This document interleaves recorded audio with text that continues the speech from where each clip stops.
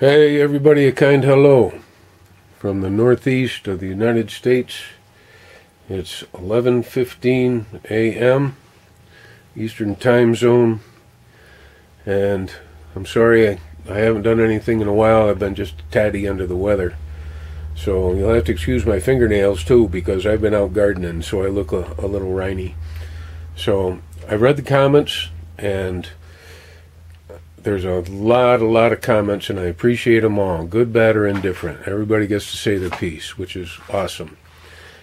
A lot of comments were talking about copper. You need copper. You have to have copper. It's no good if it doesn't have copper. So I got on Amazon, of all places, because it's the only place I could really find it and get a source on it, so I ordered some. Man, this stuff is, the sheet of it is huge. It's 78 inches long by something wide. I'll read the description here in a minute. And other people were asking me, they say, hey, how do you know that you've got continuity if you can't hear? Well, if I touch these two probes together, I wonder if you can see this. So this is made for the deaf people. Over here on this particular voltmeter, there's a little musical note that says that, yep, you've got continuity. So I don't have to hear it, I can see it. So, which is pretty cool. Helps me out a lot anyway. I did test the continuity on this fabric, and it works. Probably should show it to you. Paper thin, man. Maybe a little bit less than paper thin. Anyway, this is it. Nice, pretty looking stuff. My God, it is unbelievably thin. But hey, I don't know what you need. Double it up, triple it up, quadruple it up, do whatever you need to do, I guess. So let me tell you what it is. And it's made by Lou Gool, Loogool on Amazon. And I've looked at all of them on there. People hate it, they love it, it works, it doesn't work, and it's a copper fabric blocking RFID RF reduce EMF EMI protection, conductive fabric, anti-radiation, military grade shielding fabric, 78 inches by 43 inches in the gold color. Woo. So that's enough, so if you happen to putz it, you've got enough left to do a lot more. So it's 20% copper, nickel, and 80% polyester. All of them had polyester, man. All of them. I guess that's just the carrying fabric. So I just had that down on my pad. So anyway, when I tried this, I put this on bare, and what happened when I put the lid on was in the corners I'd get a little rip. It's not that side, it's this side. And if you've got a little rip in it there, it's no bueno. I don't think anyway. I'd rather have it perfect. So what I did was I put it back on, and then I put a piece of aluminum foil on it, and that way you can make a ridge all around it, as we did before with the other videos. What happens there, when you put the cover on, it kind of squinches it this way, so it's got room to move and it won't tear. So I did put this one on, and underneath it is our lovely gold colored RFID EMI whatever stuff that they call it. And I put the top on, and I cinched it down, and it worked. So, and on the inside you can see here that it made a nice solid crease. Solid. No gaps, no nothing. All the way around it. No rips in the corners at all. So I'm very happy about that. So apparently you can add it, and actually it might be useful. I don't know. So not an expert on it, but it does pass the mission darkness. So EMP test. So I'll reiterate this one. It's free. If you go to Google Play Store, Android Play Store, whatever, what is it? Yeah, Play Store, I don't know. I don't like to watch that crap anyway. You can download this thing for free, and it's a test. You put it on your cell phone, you put it on your pad, your Android, or whatever you've got. You start it up, you plop it in there, cover it up, and then after 30 seconds or 45 seconds, you take it out, and it tells you either it passed or it failed. And so this one passed. So, well, it passed with the aluminum foil on it. I haven't tried it with the copper, but I don't see any reason why it wouldn't. So we've got lots of, they're both conductive, they're touching each other tightly all along the sanded rim. And I also saw that I probably neglected to mention that you have to line your can with cardboard. So I use mine, that stuff that has little air spaces in it, kind of like a mesh. Is that any good? Don't test me on it because I don't really know.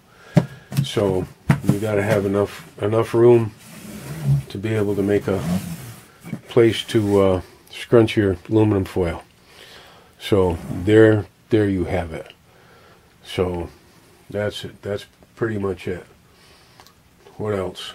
This is going to be short. I've got an awful lot going on. When you get old, your battery deteriorates, and you end up having some things pop up that you didn't expect. So I don't know if this is going to be my last video or not, but I'm not going to be on the air for probably quite a while. Maybe not again. So I guess we'll have to wait and see. I'll have to wait and see anyway. So, but I'd like to leave you with something. I'm so old, I've outlived everybody, got nobody to share stories with. But I want to talk about the United States of America really quick. And I want to talk about what's going on today, tomorrow, yesterday, when Joe Biden became president. So I was hoping he was going to do a really good job. I don't vote for anybody anymore. It doesn't make any difference. So it's as far as I'm concerned, it's already, well, as of the last election and the one before that, it's a given. But anyway, so Marxism, communism, wokeism, all these isms are out there. So, and I've seen this firsthand. When Vietnam got over, a lot of guys looked at each other and said, this is all we know how to do. This is it. This is all we know. We're young. And so we learned what we learned. So being taught what we had to do, what was expected of us, go into a foreign country and kill very nice, innocent people. But anyway, after Vietnam, there was Rhodesia, and they were paying for, I use like to use the word contractors, but I think a better word would probably be mercenaries. So you signed your paper, you shuffled off to Rhodesia, and they issued you a rifle, an L1A1 in .308 caliber. It's a kind of a bastard cousin of an FAL. So there were two different ones. One, if it was Belgian, it was fully auto. It had a selector on it. You could go full rock and roll, full auto. But if it was a British-made one, that it was only in semi-automatic. And I like the British one because if you fire a .308 on rock and roll, you're going to be shooting birds by the time you let go of the trigger. But anyway, what was happening is the Brits were running the country. It was, what the hell, colonial, I guess. And the people wanted to take it back. Well, it's surrounded by Angola and Mozambique, Zimbabwe. No, not Zimbabwe. I don't remember. Anyway, what the hell? It's way to hell. A long time ago for me. It started in '63, ended in '79. And we lost bigly. And communists take over. They were coming back in with the same thing, build back better, and we want it for the people, by the people, of the people, almost like the Declaration of Independence. But there were two guys that were there that wanted power, and you've probably heard this name before, and it's Robert Mugabe. And the other one, I think, if I remember right, his name was Zuna. He didn't last long. Robert Mugabe got full power. And it was no longer Rhodesia, it became Zimbabwe. And Robert Mugabe decided that if he didn't like you, he'd just kill you. And he wiped out a heck of a lot of his own people, a lot. He became very rich, very powerful in Zimbabwe. Too bad it didn't stay Rhodesia. They were doing well. And he didn't build back better at all. So everything went down, full dictatorship. And you had Cubans coming in to fight for him. You had Angolans, people from Mozambique. There were lots of people that wanted to take this over. But anyway, I see it happening here in the United States of America. You've got all the isms. You've got communism. You've got wokeism. It's the exact same thing that was happening over there. Your isms, all these isms. And, racism was in there to boot. Oh, damn the white people, damn the black people, damn this. I mean, if you didn't think the same at all, and you had it shoved in your face a lot, then you were on the wrong side of everything. But anyway, don't let that happen here. Don't let that happen here. And it's well on the way. So I actually read this morning that there's a new edict out by Presidente, and I call him Potato Head, that if you get a mortgage and you have a really good credit score, you've got $500 a year that goes to people that don't have a good credit score to help them. So you get penalized by having a good credit score. So that's socialism, pure and simple. That's socialism.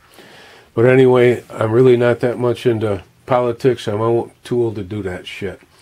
So I remember one time I was overseas and I broke my arm in 2 places. I'll never go back there again. And those places were bad. What else is happening? Not a lot. It's cold. It's been miserable. Rain. Just cold. And solar's going good finally today.